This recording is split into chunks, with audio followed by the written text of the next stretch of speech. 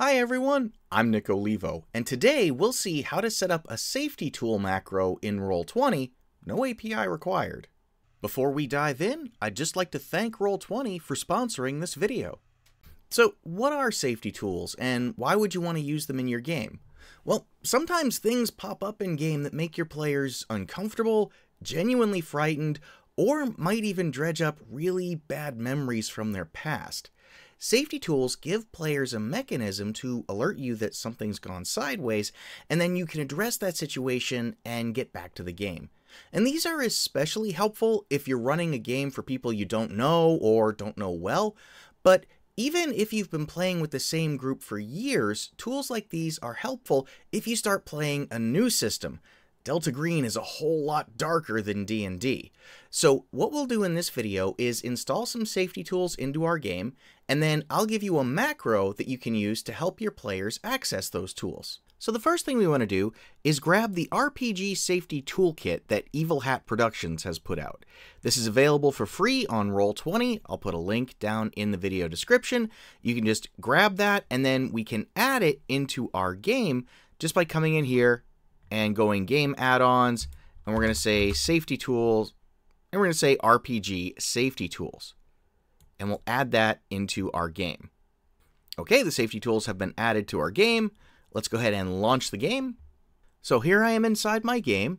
Let's go over to the Journal tab, and we now have this Safety Toolkit folder with a Safety and Calibration Tools handout. And this handout gives information about the tools included in the Safety Toolkit. And the thing I want to focus on today are these card uses. These cards give players a way to quickly notify the GM that something's happened that they are not okay with. And each of these card names correspond to a safety tool card that is also included as part of the kit. So if we scroll down here, this is the X card, and the X card edits content out of a scene, no questions asked. Pause lets players take a quick breather before continuing on. Rewind lets you back up a scene to revise the content, and so on. And I really love this idea, but the challenge here is if something happens in game that someone's uncomfortable with, I don't want them to fumble around with a deck of cards to let me know. I want them to be able to just quickly select the card they want to use and notify me that something's happened. Of course, it's great when they just raise their hand and say, hey, something's gone wrong, but these tools are here for the circumstances when someone isn't comfortable actually speaking up, or in some cases may not be capable of speaking up. So what we're going to do next is build a macro that allows your players to quickly select the safety tool they want to use and display it in chat. Alright, so here's my trusty Notepad++ window, and we're going to start out here with a prompt, which is a question mark and then two curly braces. And what we're going to say here is, which safety card? And then we want to give our players the choices between the different cards. So we're going to say, start out with a pipe, and then we're going to say X card, and then there'll be another pipe, and there'll be fast forward, and then another pipe for frame by frame, and so on. So now we've got all of our card entries in this prompt, and if we were to use this right now, go into chat, paste that in, we could see we could choose which safety card.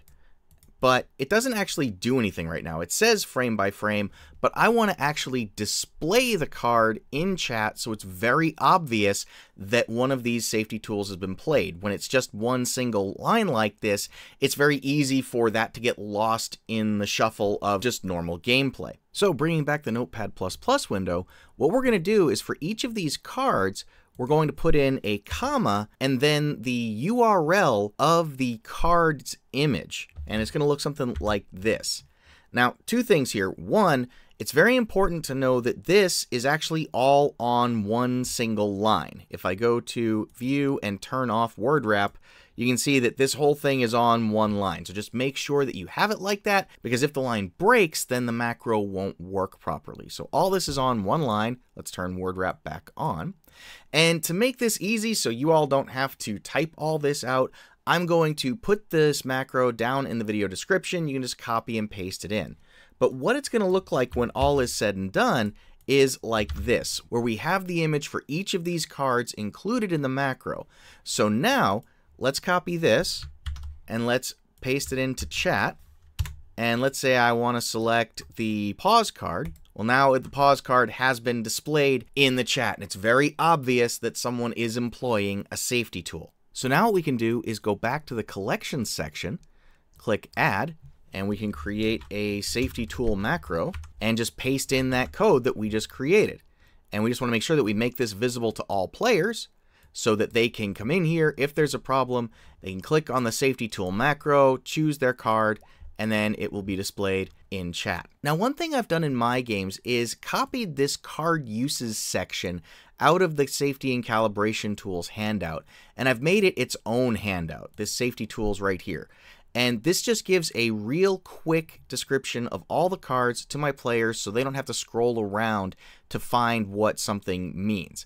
And then on top of that, I've also added a link right here that allows them to activate that macro right from this handout. So if we highlight that and click the link button, you can see the syntax for that is backtick, hash mark, and then the name of the macro, safety tool macro. And that will allow us to click the button here and it brings up the macro. So the players can come in here, they can choose which safety card they want to submit, and then there it is. So this is really nice because if somebody knows that they want to use a safety tool, they can't remember exactly which one it is, they have the descriptions right here and they have a link to execute that macro, display the safety tools, and be good to go. I've been using these safety tools in my games for a couple of years now, and thankfully I've never needed them, but I feel better knowing my players have access to them and my players appreciate them as well. So there you go, setting up a safety tool macro in Roll20. I hope you found this video helpful. If you did, please give it a like and consider subscribing. Until next time, folks, have a great day.